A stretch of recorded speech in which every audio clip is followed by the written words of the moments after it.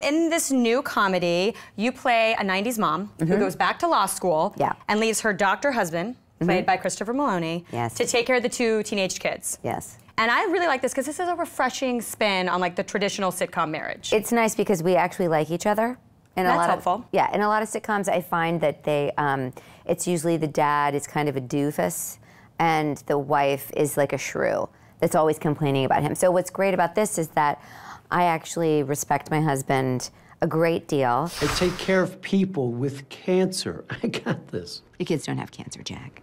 Cancer's inside everyone. It's just a matter of whether or not it metastasizes. Worst pep talk ever. I got this. Go. Thank you.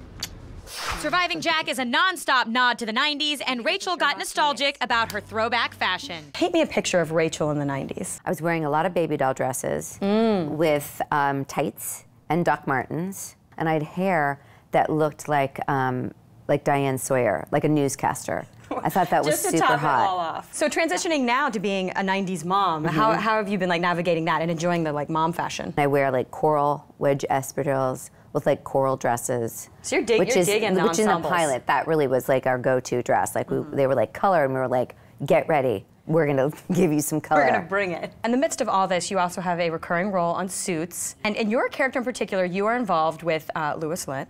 He's got this hashtag lit up thing. He's got like a catchphrase. What about your, I think your character needs one. Well, Sheila's sass.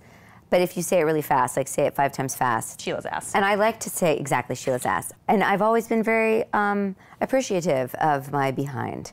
And so I think that was a nice little play on that. I'm not a model, but yet I still have the confidence of a model. Sheila has the confidence of a model. I mean, you have a lot of, you know, sexy scenes, obviously, so you gotta be confident. Oh, and I have to just act like I am Giselle.